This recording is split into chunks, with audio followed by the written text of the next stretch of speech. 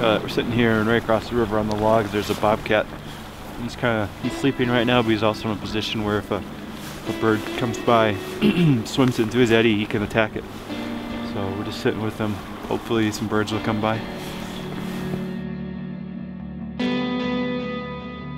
There's a couple ducks headed towards where our cat is kind of hanging out. So we've got a chance here to get some action. We'll see.